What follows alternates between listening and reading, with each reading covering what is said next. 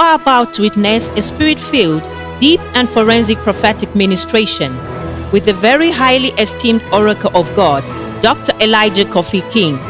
A spirit-filled encounter that will leave you motivated and captivated. Indeed, there's a God in heaven who reveals mysteries as written in Matthew 11:25. The man anointed with giant solutions for giant problems. The Lord said, I should tell you, Mama, the Lord said I should tell you that He created you for wealth.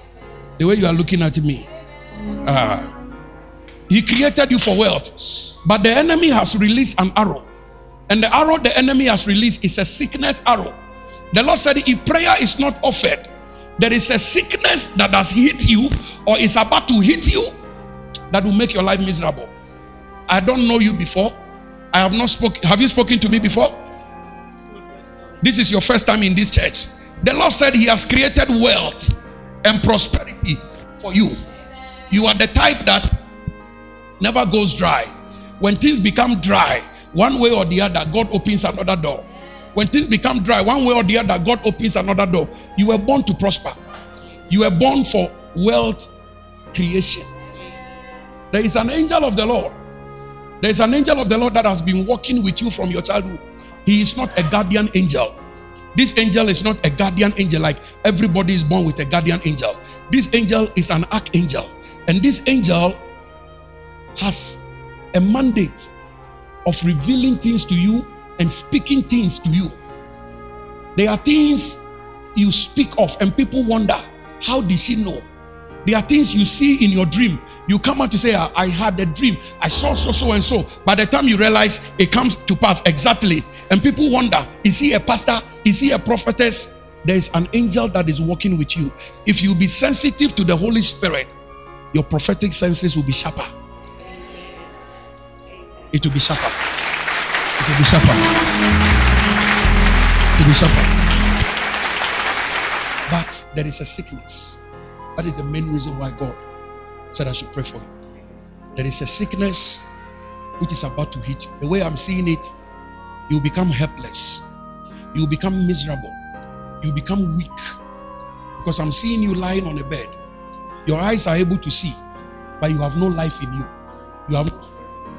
It's a demonic arrow. It is either it has hit you already or it is now coming about to hit you. Pastor, I'm depressed actually. It's that arrow you're talking about. I'm depressed. And I don't have friends around the US. So what I've decided to do is to look up myself. It's work, home. I don't go to church. You don't go to church? I don't go to church for the past 16 years. I've been a born-again Christian for a long time.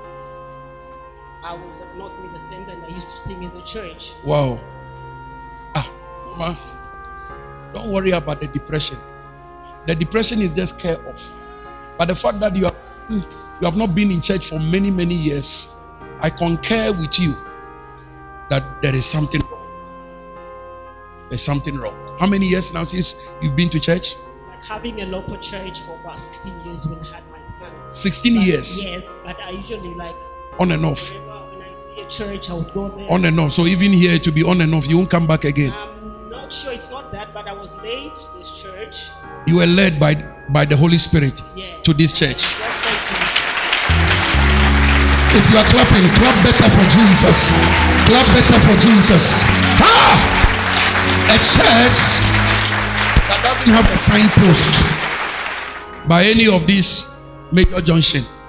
And every Sunday when we ask people, they say the Holy Spirit directed me to come. It should tell you that God is here. This is the house of God. Amen. Indeed. I see a lot of new faces today. A lot of new faces. If you ask all of them, they will tell you the Holy Spirit touched them, directed them. You are going to give your number to my wife. And as for you, my wife must give me permission that I get your number as well. Okay? If you ask my church members, they will tell you, me, I don't call church members. Once, the last time I called you, maybe 20 years ago. I don't call my church members. But the fact that it's been very long you have been in church, you need encouragement. You see the prophecy Mama, it is connected to you as well. So I'm not surprised from her prophecy. I come straight to you. Because the same spirit that is wanting her to leave church, it is the same spirit that has caused you to also leave church. 16 years ago, not made assemblies. Not made assemblies. Mama, come and stand. Should we close and continue next week? Or I should help people with my gift? Amen. Okay.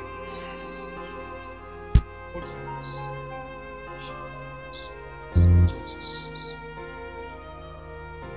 Whatever it is that offended you, that put you off, that made you stay away from church, that any church you go, you don't find peace, and you rather prefer to stay at home. May the Lord deal with it. Amen. May the Lord take away your depression. Yes. May the Lord take away your depression. Yes. Depression.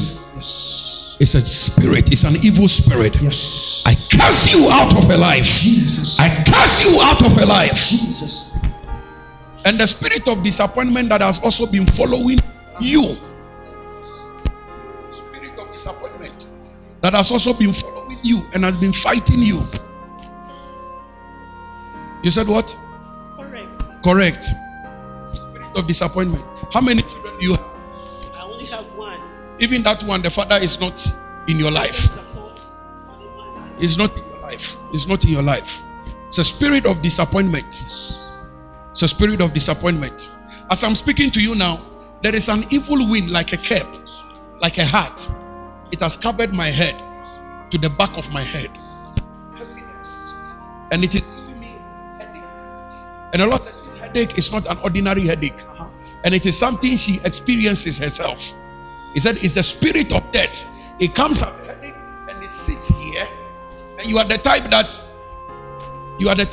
how do I put it? You easily get fed up with people.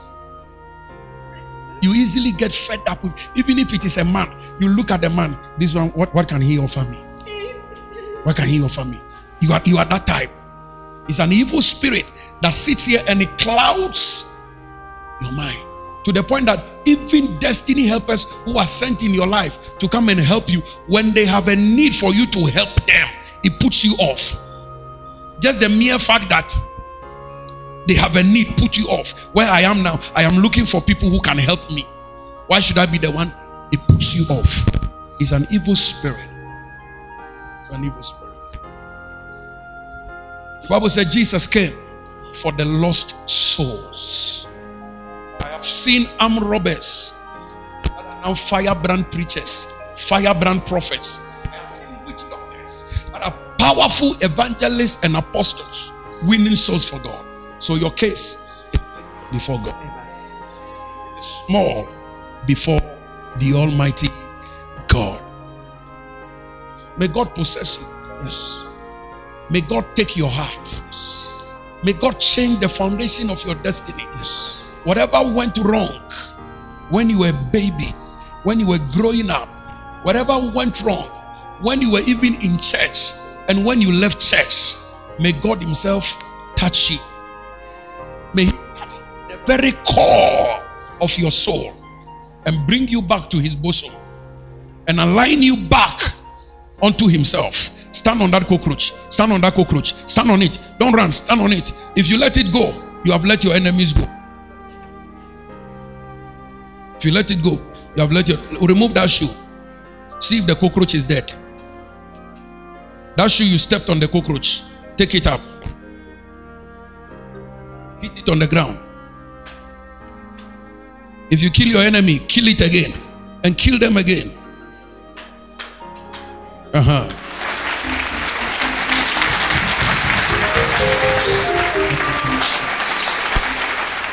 It's a spirit. It's not a cockroach. It's a demon. It's a demon. Say power. Shout power. Mama, speak. I just want to confirm something. I used to have a lot of money. I used to work hard. And from nowhere, I used to help a lot of family members, my family, people around me. I used to buy cars. Now I've packed my car, sold one car. People have run away from me. I don't have money anymore. I've got a job, yes, but I don't have money I used to have. I just don't know what's happening to me. Remember, I started your prophecy by telling you you were created for wealth. You were created for. Come back again.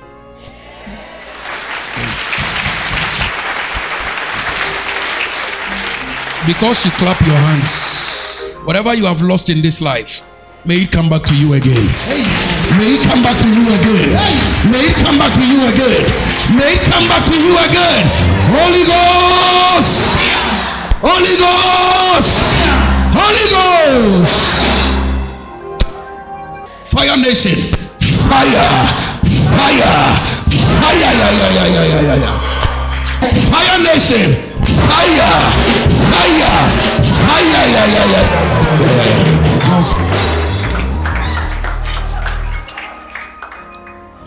Mama, this cockroach, our church, there is no cockroach in our church. We have not seen cockroach in our church whilst people are still seated in the church. This cockroach that manifested is an evil spirit that has been fighting your finances, fighting your health.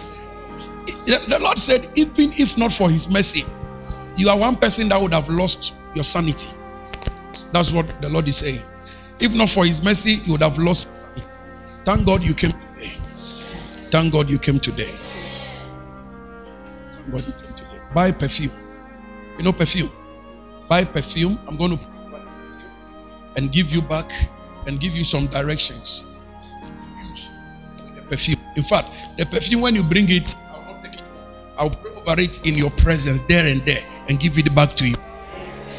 So somebody will say, she has broken too straightly.